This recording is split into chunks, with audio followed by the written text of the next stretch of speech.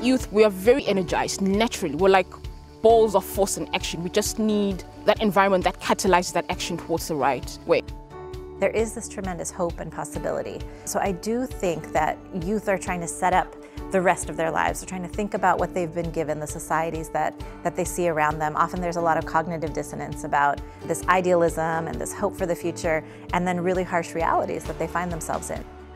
I think the fact that we're so frustrated with what's happening right now, we're not seeing anything change, and so we need to be those agents of change. You know, we can't wait for change to happen. We have to be the change we want to see in the world. Youth have that kind of fervor. They have a very strong sense of injustice. So when they see people abused by the police, or they see people denied housing, I think they have a sense of this has got to change. Young people especially are motivated to make the world a better place because they see how much they themselves can be validated by spreading joy to others.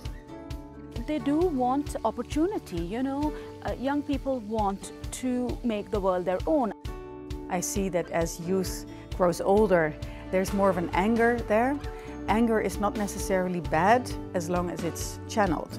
And that's what I think that we have to help them channel that anger that they have and sense of justice and turn it injustice into justice.